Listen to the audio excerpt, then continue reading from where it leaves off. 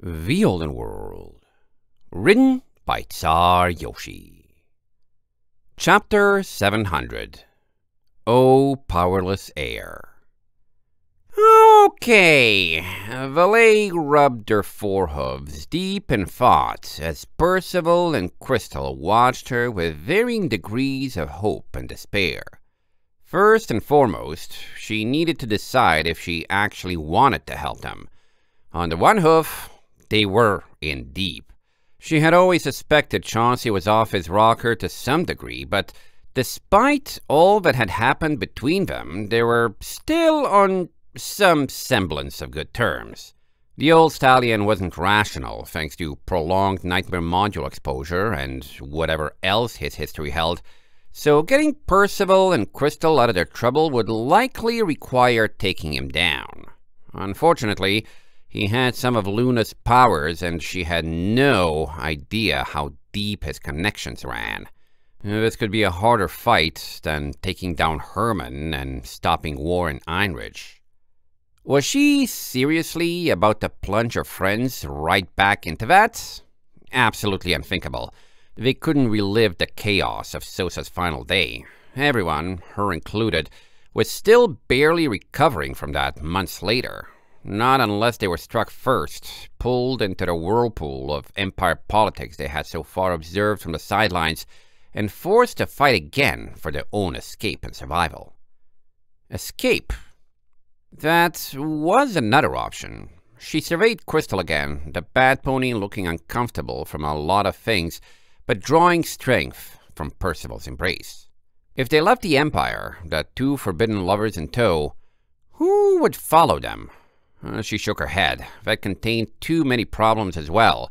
For one, the Immortal Dream was running low on rooms now that Harshwater and Granada were on board. Her existing friends were cobbled together well enough that the two lovers wouldn't be out of place, but could Crystal get along with everyone else? They had enough problems with emotional health already without needing to care for her too.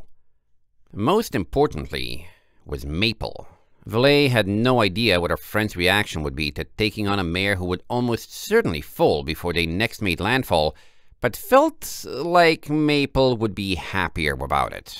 And finally, cutting and running would involve abandoning Felicity in the tournament, and they had no next destination in mind. "So, what do you guys want from me?" she asked, looking for a hint. "Helping you bail doesn't sound feasible. You asking me to just beat up Chauncey? 'Cause I'm not sure I want to do that either." Percival shook his head. "You couldn't. He has magic that renders him invincible, among other things. Besides, he works diligently for the Isvaldan state's cause. This isn't a problem because Chauncey is in the wrong by the Empire's laws, Admiral Valet. Extreme, foolish, and self-destructive, yes, but we are the ones who broke our goddess's commandments." Valet scratched her ear. "You know, it does seem a little strange that Garshiva would be ticked at you for this if she knew. Like, I thought love was supposed to be a good thing." "Lamenting our fate, are you?" Percival raised an eyebrow. "That's questioning Garshiva herself. When challenging our fate, she's the highest possible authority we could contest." "Okay," Valet nodded. "So both of them acknowledged being on the wrong side, at least according to the Empire. There was no way she was fighting an entire empire. So basically, you two need to live somewhere where everyone's okay with your kid.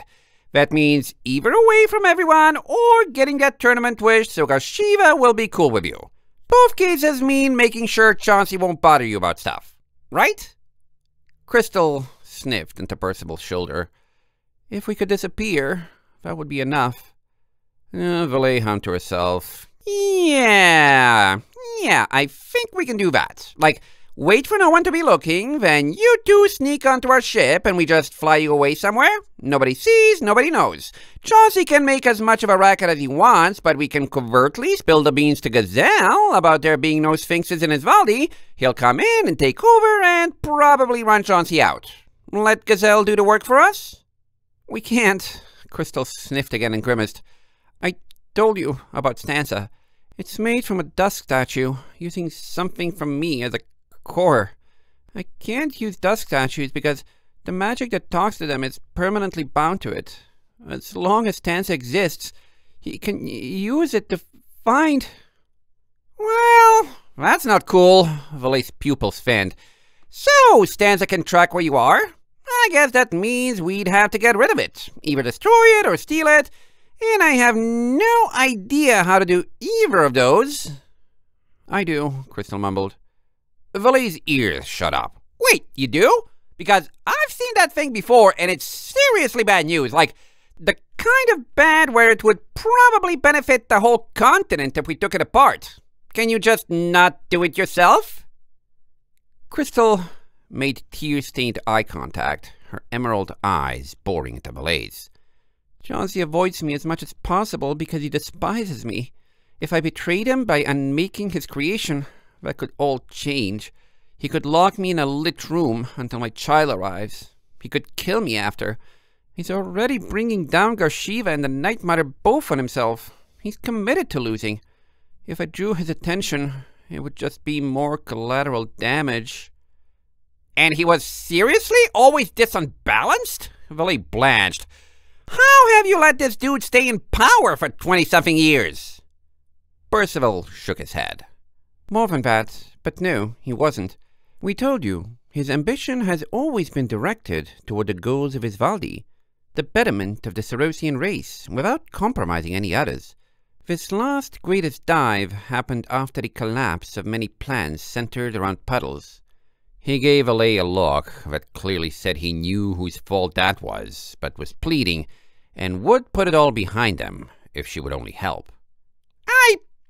Valet swallowed, heart beating painfully in her chest. Right, so, Crystal sabotages Stanza or whatever, and then we immediately give you two a boost to the middle of nowhere. That's what you're asking? It still isn't that simple, Percival apologized. We then have Prince Gazelle to deal with. Gazelle knows about Goraldi, my grandfather. It's he who has done the most to keep my dynasty in power and our secret intact, even more than Chauncey. He works with us because his Valdi is an undeveloped province with no major cities, a low population, and no strategic military advantages.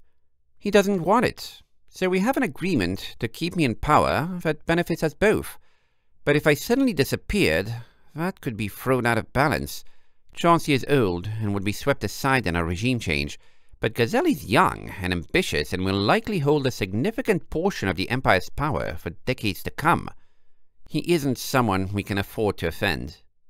Valet nodded. So you have to stay put where Gazelle and the other lords can see you, but until Crystal breaks Stanza, she can't run, and the moment she does run, Chauncey will be out for you, and if he can't get her, he could try to get you instead. But if nobody does anything, Chauncey will get her kid, and that's game over. She pointed at Crystal. That's basically your situation. You see our problem, Crystal sniffed. We've talked about this. Okay. No, we can do this. Valet nodded more firmly. Gazelle's in trouble if Percival disappears, right? She glanced at the Griffin. So if Crystal breaks Stanza and then runs off with us, we can go find Gazelle and tell him to bully Chauncey into leaving you alone. He'll need to because he has to protect your job, but then that's his problem and not ours. Both lovers watched her intensely, so she elaborated. I'll need to clear all this with my friends first. 100%. But if we're all cool with it, you two split up, we'll hide Crystal. She can even hang out on our ship for safety. An image of Maple floated again through her mind, and she insisted again. If my friends are cool with this. From there on, Chauncey can do what he wants, and it'll be Gazelle's problem. As long as no one knows we have Crystal, no eyes on us. Once Gazelle has solved Chauncey, we bring Crystal back, she can raise a kid in secret with you and Isvaldi. Someday you get to retire and live together. Or, hey, maybe I win the tournament. Still don't know what I'm using the wish on, but no promises. Valet shrugged. How's that sound for a plan? Crystal watched her evenly from Percival's embrace. I think, the Griffin said, we would appreciate if you talk to your friends. End of chapter 700.